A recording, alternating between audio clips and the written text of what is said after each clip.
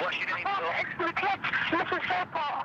Mrs. Philpott. How many kids are in the house, Mrs. Philpott? Where are they? There's 6 of them.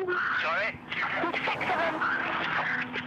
In the early hours of May 11th last year, fire broke out at 18 Victory Road. In the house was Mick and Mairead Philpott and their 6 children. Where's the fire? It's in the front of the house somewhere. It's in the front of the house somewhere. Yeah. The fire was quickly spotted by neighbours. When I looked out the window and I seen the fire up the door, it was instant. I just went with my brother. I said, "Oh, the house is on fire." Naturally, I thought that our house was on fire. And he said, "No, Mick's house is on fire. We've got to get the kids out. You know, there's kids over there." So with that, my brother's gone. I ran up the street and I got to the front and it was just a wall of fire. I was thinking, oh my God, that's gone, that grows so fast. With the front door on fire, the only way through to the back of the house was over a caravan. Another neighbour, Daniel Stevenson, was also there, trying to get up to the back windows. Mick Philpott was on the phone in the backyard. I'm frustrated that I can't do it. There's no noise to be children. There's no noise to be children. As soon as I jumped over the caravan, I said, where's the kid, Mick? They're all in the back bedrooms. And when I climbed up the ladder, I noticed that the window was smashed. And I tried to shout through the window, but how's it easy to say? It was like putting your mouth around an exhaust pipe of a car. I didn't go into the house. I was on the top of the caravan. There was a side window at the top of the caravan. Smoke was coming out of there, and it was more smoke than fire, you know. The smoke was black, thick smoke. Michael, can you see any flames? No, I can see that smoke. I can't see anything else but that smoke. Beaten back by the smoke, Jamie began looking for another way into the house to rescue the children. I was running around his kitchen, his conservatory, trying to get in, just trying to get forward, thinking his little kids upstairs. Try and get. 4 minutes after receiving the first emergency call, the fire crew had arrived at the front of the house. Because of where the fire started at the foot of the stairs and the fact the fire spread up the stairs, in effect cut off any exit route for the children. So essentially anyone up there was trapped and there was no way they could get out. Once they went into the house, they were met by a very thick wall of black smoke. Could barely see the hand in front of the face. The smoke had hit the ceiling on the first floor and banked all the way down to almost floor level. At this point, the temperature had been rising as well, considerably. Just to the top of the stairs, there's a bedroom almost straight in front of you. That was the first room they went into, and in that room they did find one child. Jade was the first child to be brought out. She was carried down and laid on the pavement, where desperate attempts were made to revive her. They went into the next room, where they found 2 more children. One by one, her brothers were brought out and laid side by side. When I come round to the front, it was like a war zone. It was like, whoa, you know? That's when you realised how severe and how bad it was. Yeah. You've got emergency services here, there and everywhere running around here, and you've got babies coming out. The 6 children were rushed to the Royal Derby Hospital, but it was too late to save 10-year-old Jade, Mick and Mairead's only daughter, and their 4 younger sons, John, Jack, Jesse, and 5-year-old Jaden. The only surviving child, Dwayne, was critically ill. He was moved to Birmingham Children's Hospital, where family and friends gathered. We went in to see Dwayne, and it was just heartbreaking to see him there fighting for his life. Within hours of the fire, 18 Victory Road was declared a crime scene. fire starting behind that front door. Two possible causes. Was somebody poured petrol through the letterbox, or has petrol been used from inside the property to set the fire? Officers immediately questioned Lisa Willis, Mick Philpott's former mistress. She had lived at the house with Mick and Mairead, but had left with her 5 children just 3 months earlier. She was quickly ruled out. The local community struggled to come to terms with the unfolding tragedy. 2 days after the fire, Dwayne became its 6th victim.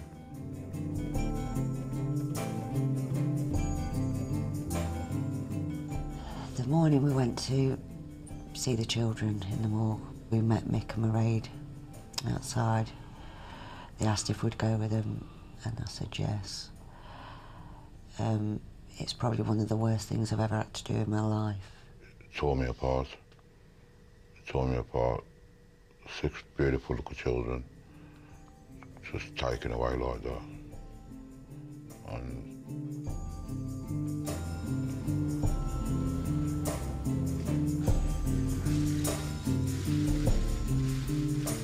Mick Philpott told police that he wanted to talk to the press. His main message was that he wanted to give this vote of thanks publicly. First of all, I want to thank my 3 oldest children because they helping us to cope with what's going on. But his behaviour that day concerned and dismayed those watching. Myself and Joe across. I met with both of them in a private room, obviously, to brief them, and he seemed to come in very jovial, really, a very jovial manner, as though it was some kind of game, it appeared. And of course, the poor firemen, the police, the ambulances, the doctors, the nurses. There did not seem to be that genuine level of grief and the distraught nature of how people feel when they've lost a loved one. We can't express our gratitude to everybody. The first things that out of your mouth should be, please help us, somebody knows something. It was never ever once mentioned. If that was me, I'd be begging, please help me, somebody knows something. I've actually been down to our home, and what we saw, we just cannot believe it. There was no heartfelt appeal for that information to come in. Find who's killed my children. It just didn't come. So I took an early decision then to take them out of the room. I was somewhat behind, and as I came through some double doors into the corridor leading to the room we were using, I found him collapsed on the floor, surprisingly. I can only describe it really as being childlike and akin to a child feigning collapse or feigning illness and playing around on the floor. And within a matter of probably 10-20 seconds, he was back up on his feet and into the room, laughing and joking as he was before.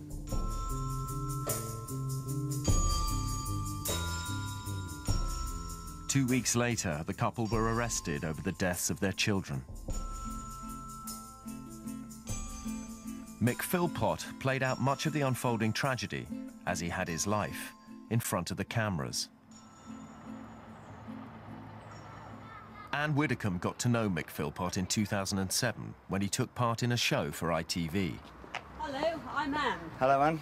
I'm Mick. Pleased to meet you, love. Very pleased to meet you. Mick Philpott loved celebrity, loved being on television, even if he was being cast as the villain of the piece.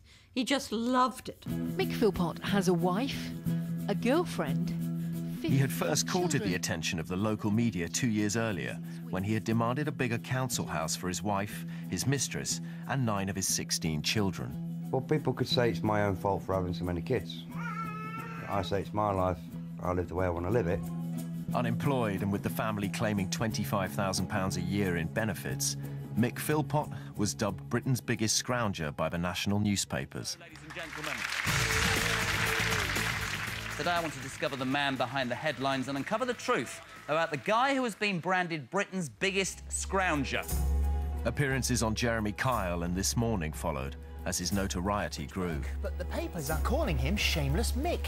He shares... I think he was always very aware of PR and his image and what he wanted to portray. You believe that you're being unfairly treated by the media? I'm definitely being unfairly treated by the media. He did not even try to see himself as others saw him. Listen, you're going to criticise my family, pal, and my kids. I'll criticise you as much as I want. Sorry, this is a free country. All that mattered was Mick Philpott. Welcome to my world. Won't you? Mick Philpott thought he had it all. His wife Mairead and their children shared the house in Victory Road with Mick's lover, Lisa Willis, who can't be shown for legal reasons. I'm happy. I've got my 2 wives here, which I say 2 wives, not 1, and I've got my kids and I've got my family. That's all I care about. Nothing else. Go and see so then. Go and see so then. Can I just get if I could get the distribution of children right? Is I've that got right? 3 with my first marriage. Yeah. 2 with another young lady. 5 with Mairead. Yeah. 4 with Lisa, and 1 with another young lady. Right. And 2 on the way. That's 15 now, Plus- and 2 on the way. Plus 1 when I was in the armed services, which I've never met. Get out. Mick wanted to swap his 3-bedroom council house for a larger property. Get down. But Derby City Council wouldn't rehouse him, so he took his complaint to his local ITV station, believing it would embarrass the council into helping him. I think I should be allowed a bigger property. Because I'm unemployed, I should be getting a little bit of help from the council. Oh yeah, Derby City Council, blah, blah, blah, will help Mr Philpott as much as possible, right? What have I got to do to get somebody to actually listen? It's not my fault, because at the end of the day, it's down to the council to be able to sort us out. We're just going round in a vicious circle. Derby City Council didn't give him the home he wanted, but Mick didn't let this interfere with his plans to have more children. Where does it end then, Mick? Where does it end? At 25, 18, 19? What's going to happen? Well, I don't see what's got to do with anybody else. How many kids I have? I can have as many as I want. In February 2007, Mick's wife Mairead gave birth to his 17th child, Jaden. His lover, Lisa Willis, was heavily pregnant with his 18th child. At this present moment, I am on cloud 9. I'm buzzing. Just had child number 17. I'm soon to come to child number 18.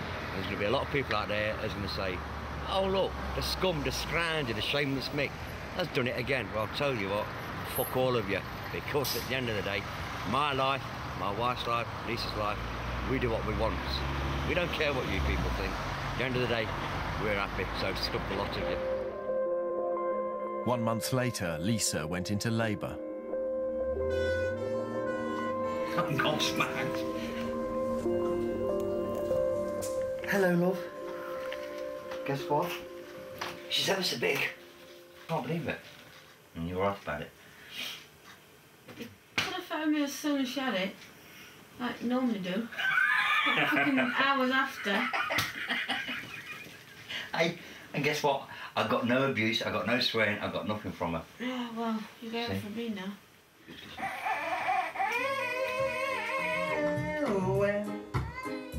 I am king. Surely By spring 2007, there were 11 children living in the house at 18 Victory Road. He keeps trying to tell me he's religious, but he's not religious. He just reads one part of the Bible, go forth my children and multiply. That's what he's doing. Are you having any more babies? I fucking am. Either her or Lisa will be pregnant in 6 months' time. Mick loved his kids. He built climbing frames in the back garden, trampoline, swimming pool. They had everything they wanted.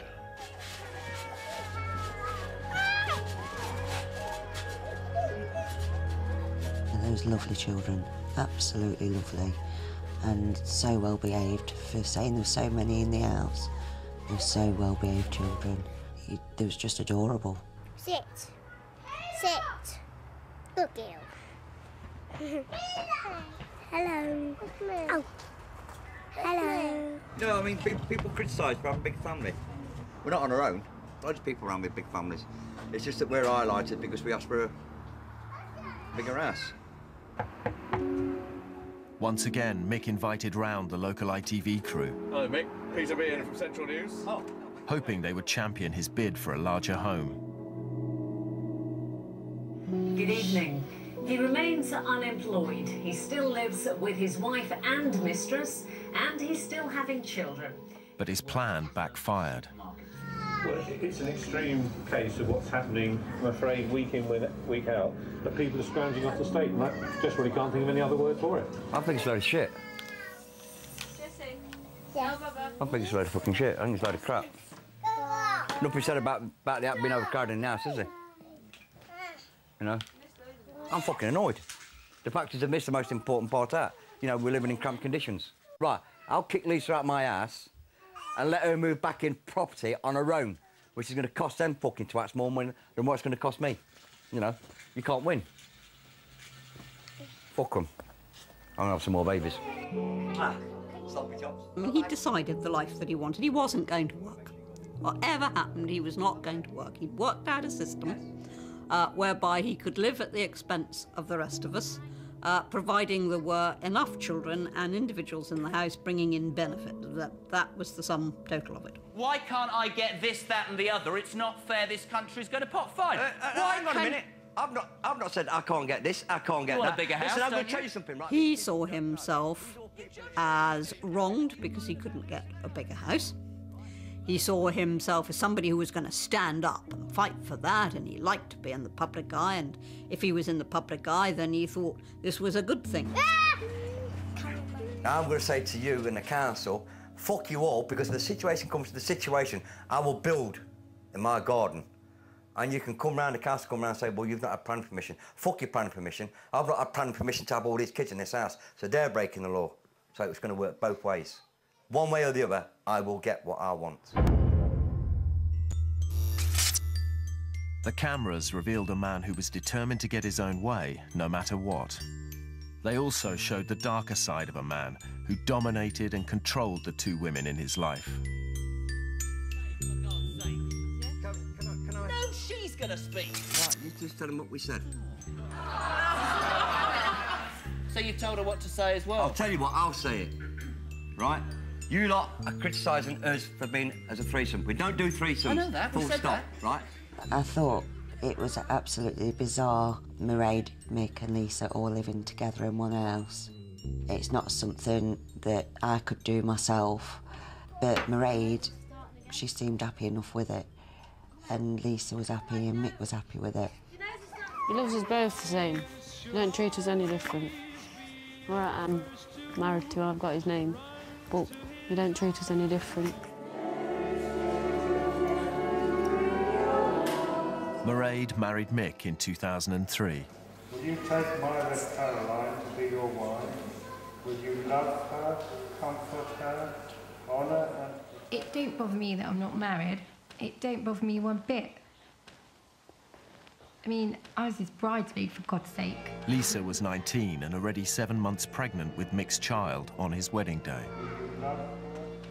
To me, it was their day at the end of the day, but I didn't enjoy the night time because I was pregnant. I was due to drop. Oh, my God.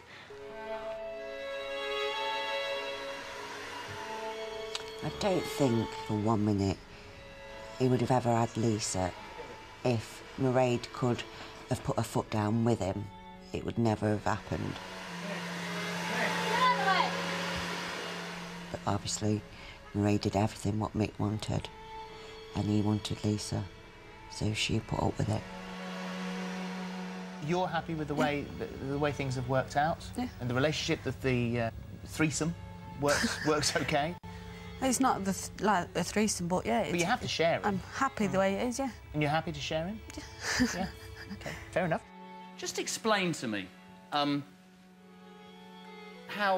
in your mind, this whole house thing works. Works like a normal family. Well, there's 3 of us in the house, but it works like a normal family would. Where is the dignity in 2 20-year-old-something women allowing a man twice their age to have sex with them? Explain to me. Well, is that not sexist? No, he's not doing it behind my back. Lisa was your bridesmaid at your wedding!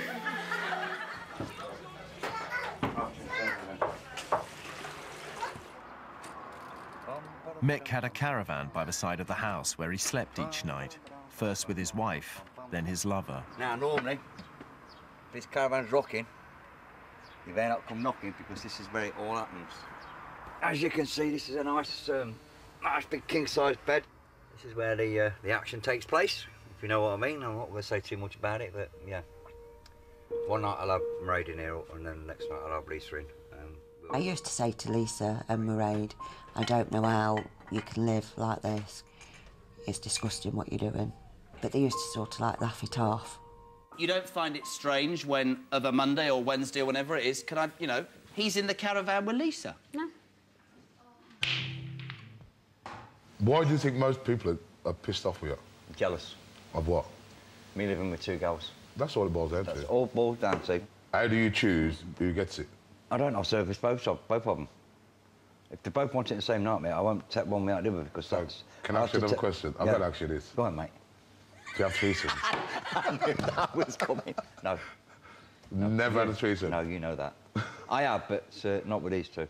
Mick's always been a player. From the day I've known him, he's been a player. I say you're born with a dick between your legs, not just to pee out of, so I'm going to use it. Just say, like, for instance, I went out, and there was some nice young lady, and she gave me the eye and the come on, and I knew she wanted it.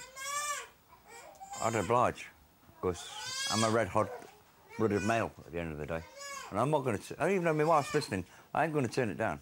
We'd go out for a drink most weekends. He'd have a laugh, he'd have a joke. If there's a woman there he fancied, he wouldn't think twice of chatting her up, even though Lisa was there or Mairead. Would you be happy, by the way, ladies, for wife number 3 to come into the environment? No, I don't think it'll happen anyway. But if it did, how would you feel? It's not up to me, is it? It's up to him at the end of the day. It's his trousers. People want to criticise me, I'll criticise them. Because it's my life, my choice.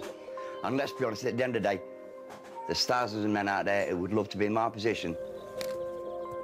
Mick Philpott had created a world in which his wife and lover were subservient to his needs and desires. When Lisa broke away, Mick's world imploded. It would prove the catalyst to a sequence of events that would end in the deaths of 6 of his children.